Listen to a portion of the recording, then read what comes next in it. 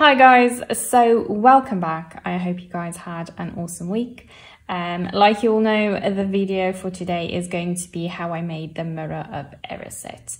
So this was the first Yeti item in my first ever mystery box. And yeah, I am really happy with how this one came out. Like I mentioned in one of my previous videos, I still want the Noble Collection one, which is a bit more 3D and yeah, it just is beautiful. But this one is a really good in-betweener, I think. And they really look good with the Funko Pops. So yeah, I'm pretty happy with how this one came out. So yeah, basically I got an image from the internet of what the Mirror of Erised looked like.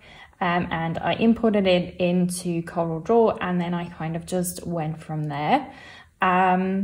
And yeah, this took me a really long time to design. I think all in all, this took the longest time.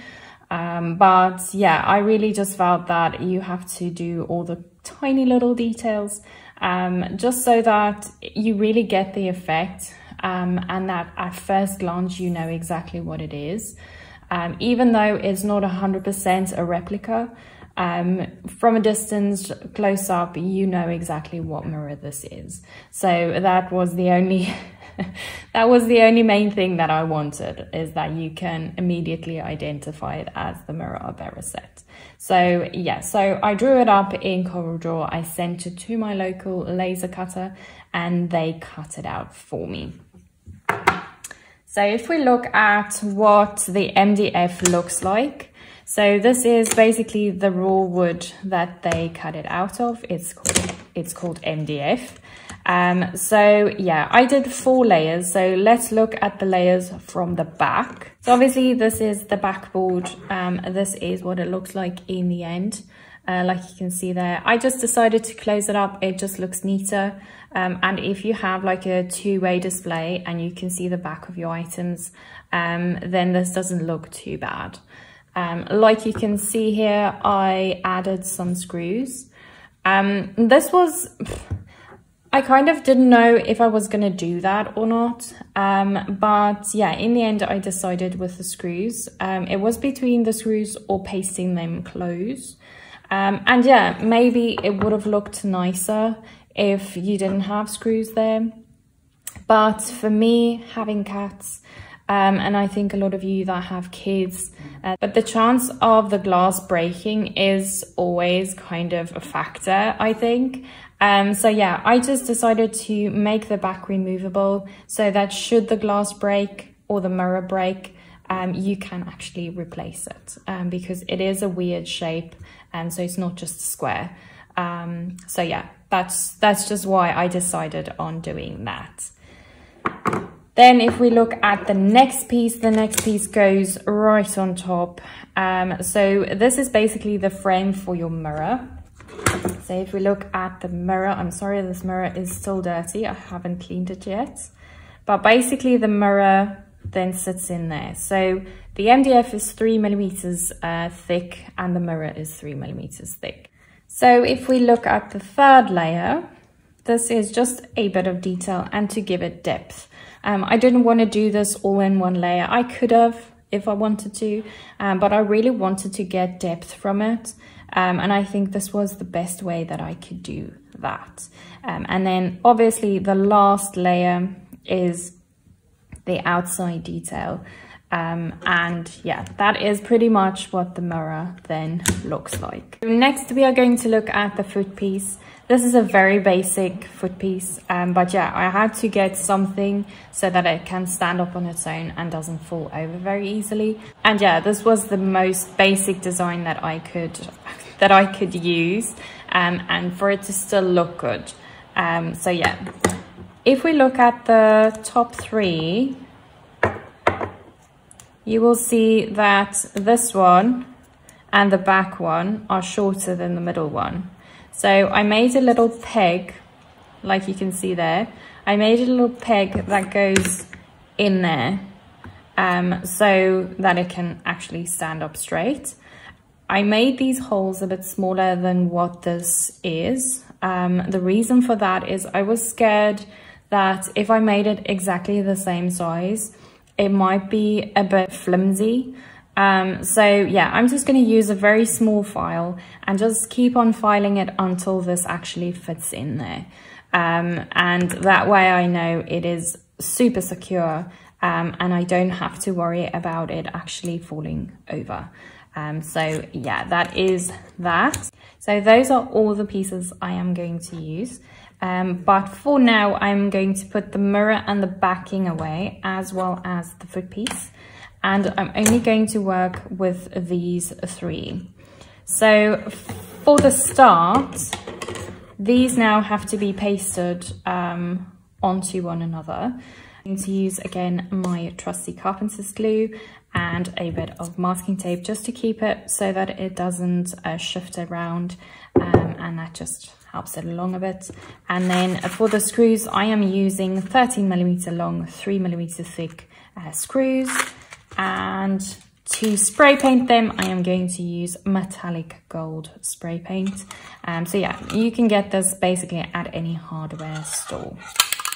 Okay guys, so we are going to start pasting these. Basically, I am going to start from the back and work my way to the top. The reason for that is if you make a mistake at the back, it's not that big of a train smash, because your front is the most important, so you can do that one last. And then, yeah, obviously with these two, you have a clear front and a back. But with this last one, it is always better to use the same fronts always, because if you turn this around and you use the back, you might have made a tiny mistake when it comes to your symmetry, and then stuff might not line up. So always, if you do multiple layers of the same design, always try to use the same fronts, and that way you are sure that everything is going to line up properly. So first of all, I am going to once again use my trusty carpenter's glue, and yeah, just put not too much glue on here, just enough so that it actually sticks. And that is enough. So I turn this guy around.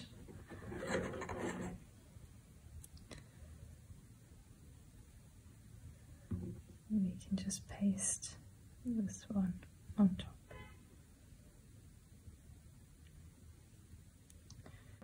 Pick this one up, and then you'll see like glue comes out, and you can just basically clean it off with your fingers a bit.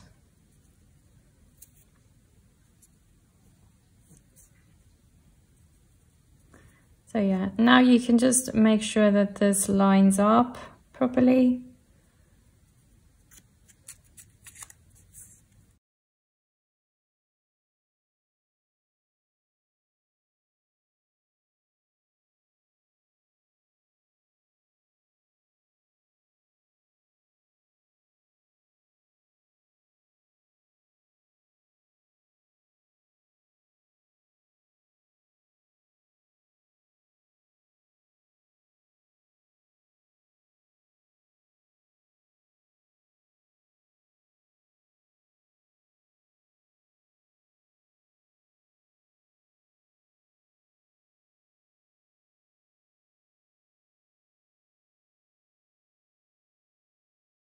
So you can leave that for about half an hour, and then we can do the top one.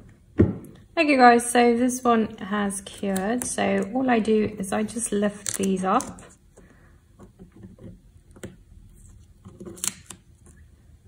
And backing.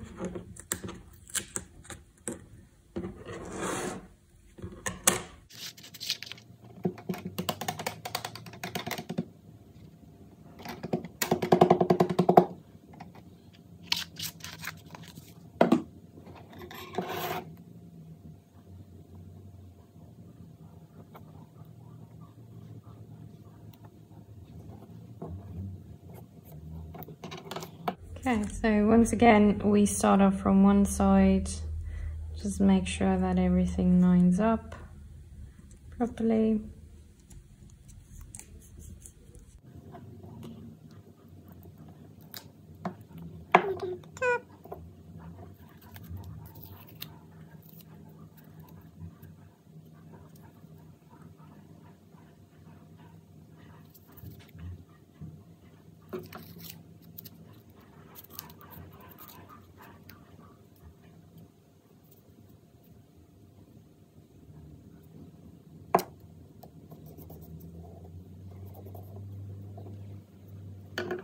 So you will see that some places on the inside a bit of glue will come through. So yeah, just take your nail and just remove that, because you don't want there to be lumps and bumps on the inside, well, especially on the inside of your design. And yeah, you can basically just put this one aside and let it cure, and then we can go on and spray it.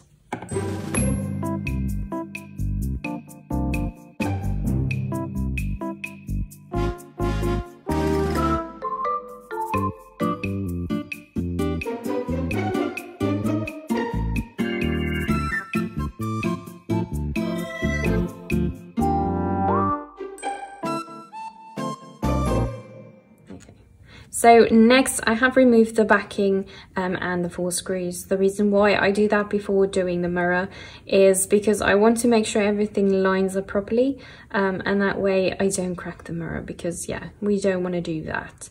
So the next step is I have cleaned the mirror, so I can now put it in. And you will see it doesn't line up properly, so you'll just have to kind of eye it. With this one especially, like if you can see, when I do that, you can see this bottom line is not parallel or is not straight. So that is the most important piece that you want to concentrate on, because you don't want, when you put this mirror on the base, you don't want that piece to be all squonky. So yeah. With this one, because it is very skew, what I'm going to do is I'm just going to remove the mirror again and then place it onto the stand. And then when I put the mirror in, I can make sure that, because see, if you look there, it actually is very, very skew. But now if I do that, it is 100% straight, or as straight as it can be. So yeah, and the next step is optional. I don't want my mirror to move around when it's in the backing, so I want it to sit where it should, without it being affixed, so much so that if the mirror breaks, I can't remove it at all. So what I'm going to do is I'm going to make sure that the bottom lines up properly, and then you'll see like there's a gap and there's a gap. So what I'm going to do is I'm just going to use a bit of glue from a glue gun, and yeah, you can use as much as you think to use, but it's basically just to go into that little there, and you can just take any excess, you can take it off.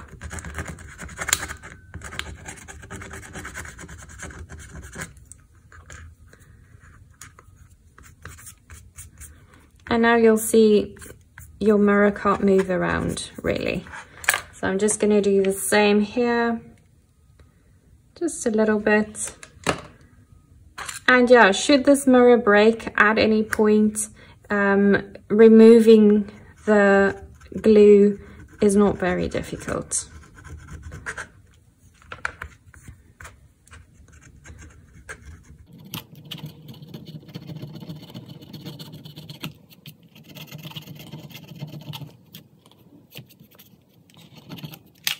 So I'm pretty happy with that, and now all I do is I can just put the backing on again and put in the screws.